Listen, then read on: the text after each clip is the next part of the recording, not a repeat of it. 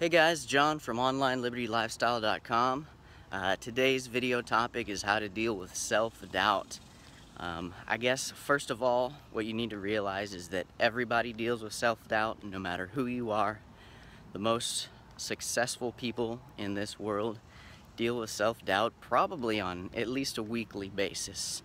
No matter what they've achieved, no matter what they've done, it always seems like it's not enough. I think that's just human nature.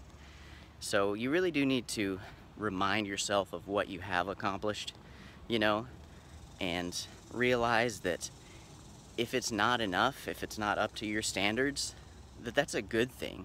The last thing you want to be is content with what you have, with what you've achieved, okay? Don't put yourself down, but realize that what you have done is probably a lot more than you realize. So, write down your achievements, realize what it is that you've done, and, make goals for yourself, take steps towards becoming who you want to be. And if you're scared to do it, just do it anyway. You won't have the power to do something until it's done, okay? Yes, you're struggling with self-doubt. You don't know if you can do this, if you can post your Facebook ads, if people are going to click on them, if you're going to waste a ton of money on ads. But the thing is, you just won't know. You won't know until you do that data, until you get the results, until you see what people say. You can ask your friends, you can ask experts, and yes, they'll give you some advice, but you just don't know what the results are going to be until you try it out.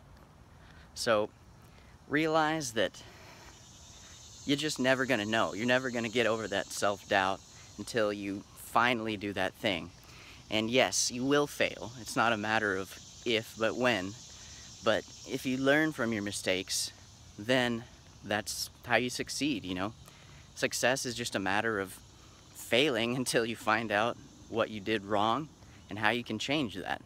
So expect failure, but know that failure isn't going to make you doubt yourself more if you have the right mindset. It's actually going to make you realize that you did end up having the courage to take flight. Another piece of advice I could give you is that if you're just dealing with your self-doubt too much, get out of that situation. Step away from your workspace, get away from your desk, go for a little jog, go for a little walk. Just have a release, Whenever you move your body, you change your state of mind and you change what you're doing because you're physically moving. It's kind of the idea of if you're on a long road trip and you need to pee really badly, if you squeeze your fist really hard, it just takes all the pressure off your bladder. And so, if your bladder is full, if your mind is full of self-doubt, get moving. Just release some endorphins, get some exercise, and realize that, the situation, the problem is still there, but you can come back to it once you've had that break.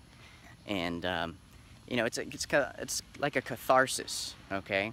Another way to engage in catharsis is to just write down your issues. If you have no one to talk to, talk to a counselor, an advisor, or your friends or family or whatever. But in addition to that, or if you don't have anyone like that in your life, write down your issues. Just write down on a piece of paper or on a Word document or whatever what it is that's bothering you. Why are you dealing with this self-doubt? Kind of like psychoanalyze yourself, I suppose. Just write down what you think is the problem. And once you write it down, something about writing it down,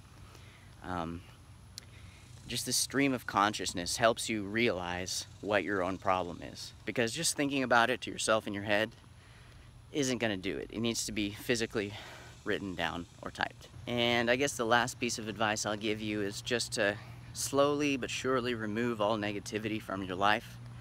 Whether that's the form of news, friends or family telling you that you can't do this, you can't be an entrepreneur, you can't do your own thing, you can't start your own business. Just, remove that negativity. Find people that are supportive. They do exist and they are out there.